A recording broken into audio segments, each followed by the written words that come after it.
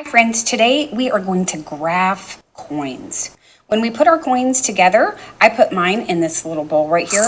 You want no more than 20 coins, okay? You want 20 or less coins to graph. So let's look at our graph. In this column, we have pennies. In this column, we have nickels. In this column, we have dimes.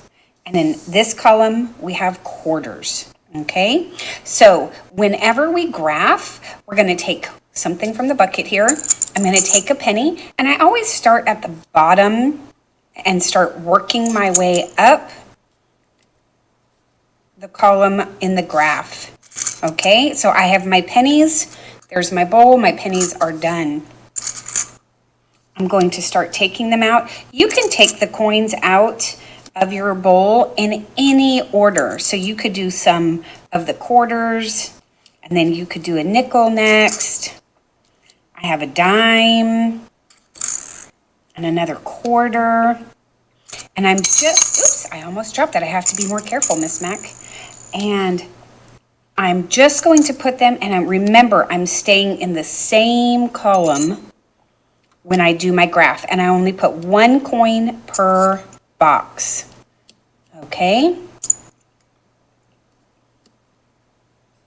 Oh, I have 2 more coins left. Okay, I have taken all my coins. They're all gone. Okay, now let's look at our graph. We want to read our graph. So the first thing I'm going to look at is that I have 2 pennies. 1, 2. I have 2 pennies. I have 1, 2, 3, 4.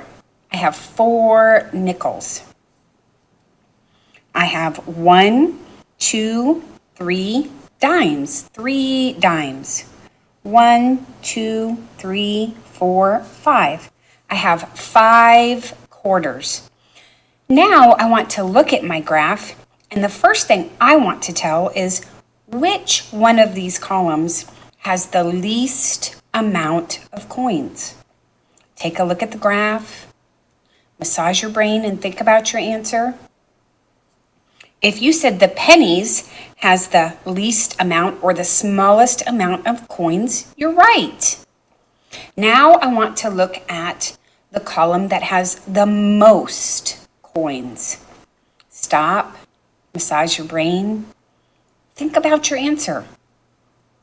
If you said quarters, you are correct. My quarters come all the way to the top. I have 1, 2, 3, 4, 5 quarters.